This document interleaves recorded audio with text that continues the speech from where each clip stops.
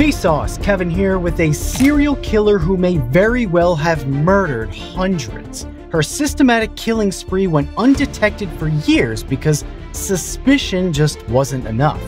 What finally brought her to justice was math. Don't leave me here, they're gonna kill me. They kill people here. You know, I did it. I did it. You wanted to know. I killed those guys. In the United States, the most dangerous place you can go is the hospital. Yes, doctors and nurses save lives literally every single day, but medical error is a significant cause of death. No matter how hard we try, tragedies happen.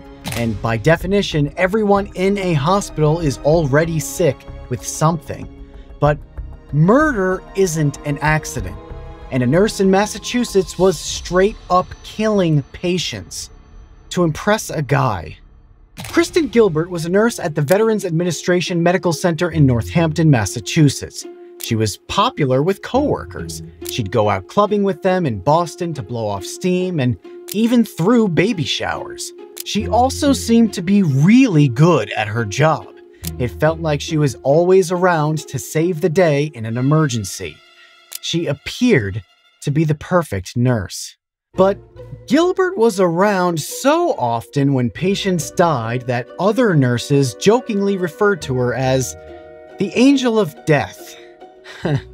It seemed like the Northampton Hospital had a lot of unexpected deaths, but a VA investigation found that the hospital's rate of deaths was in line with similar VA hospitals. So, case closed, right? Wrong! Doctors and nurses weren't convinced, but there were no witnesses who saw Gilbert actually do anything suspicious to patients. There wasn't any evidence, but there was data. Here's a question. How often did patients die when Gilbert was on the floor compared to when she wasn't? Was there a correlation between her presence and patient deaths? And if so, was it just an unlucky coincidence? Or was she killing people? The first analysis can be expressed visually.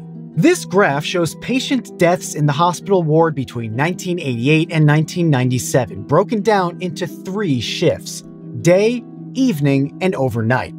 The 4 p.m. to midnight evening shift stands out as having the most deaths, and Kristen Gilbert worked the evening shift. But that doesn't hold for every year. 1988 and 89 don't match up with the 6 years that follow it. There weren't that many deaths, and they were pretty evenly distributed throughout the day. Kristen Gilbert didn't start working on the ward until 1990. Okay, what about the really high number of deaths during overnight shifts in 1990? That's an outlier in this whole data set. Gilbert worked evenings, but when she started in 1990, she worked the overnight shift.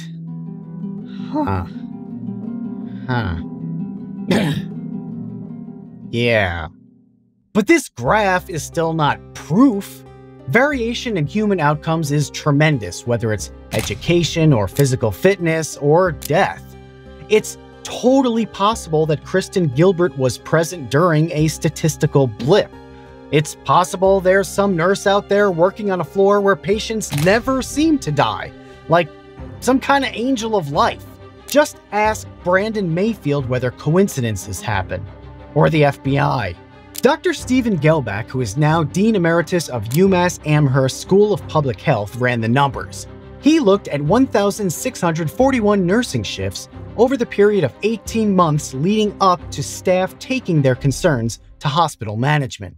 There were 74 deaths during those shifts, which is a death on 4.51% of all shifts, or 0.045 deaths per shift. Kristen Gilbert worked 257 shifts during that 18-month period.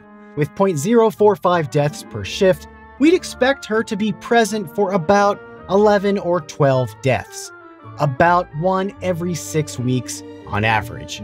15 or 16 deaths when you expect 11 or 12 could be an unlucky statistical anomaly. She was there for 40. 40. A patient died on over 15% of Gilbert's shifts. What are the chances of that? Literally 1 in 100 million, and maybe even less. In the handwriting analysis I did of Sylvia Howland's will, Hetty Green's forgery matched on way too many points to chalk it up to a crazy coincidence. 1 in sextillions. Gelbach calculated p-values to estimate the chance of Gilbert's nursing death rate at less than 1 in 100 million. But we know from the Sally Clark trial that a probability like 1 in 73 million isn't necessarily what it feels like it is. Correlation isn't causation. Maybe her patients were just sicker than normal. This time, that uncertainty was okay. It was enough for the grand jury to proceed. A grand jury doesn't have to determine guilt or innocence the way a trial does. They just decide whether the evidence is compelling enough to proceed with criminal charges. They did. Again, there wasn't proof, but the math gave enough context to the suspicions of the Veterans Administration, hospital management, and Gilbert's co-workers to proceed with charges. But how was she killing these people? And why? Prosecutors allege that Gilbert had injected patients with epinephrine, which you probably know as adrenaline, which sped up their hearts and caused cardiac failure.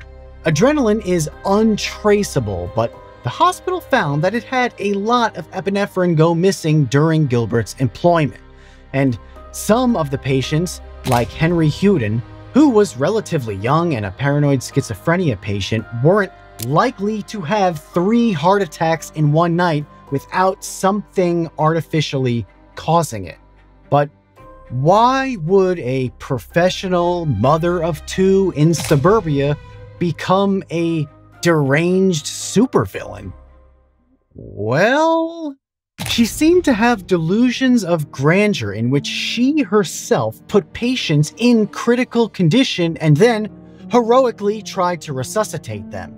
She had a history of manipulative behavior, mental illness, and abuse of patients. As a home care aide in the 1980s, she scalded a mentally disabled child with hot bath water on purpose. Kristen Gilbert may have been unhinged, but she was also in love. Obsessively in love. Every time a patient coded, hospital policy mandated that a police officer engage in CPR.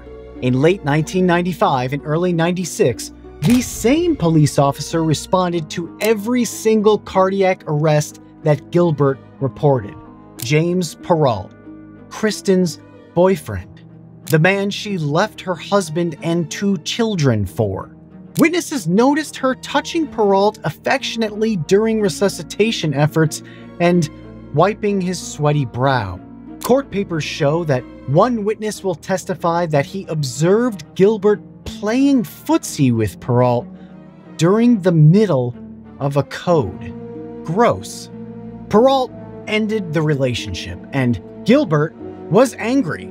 On a phone call from a psychiatric facility, she confessed to him by saying, "You know, I did it. I did it. You wanted to know. I killed those guys." Perrault immediately went to the authorities, so she called in a bomb threat to the VA hospital where they worked. Decades of troubling behavior culminated in a systemic killing spree that allowed Gilbert to be the focal point of crisis after crisis. Staff testified about her access to the adrenaline that induced cardiac events, and doctors testified that the unexpected excess deaths were often relatively healthy, middle-aged men.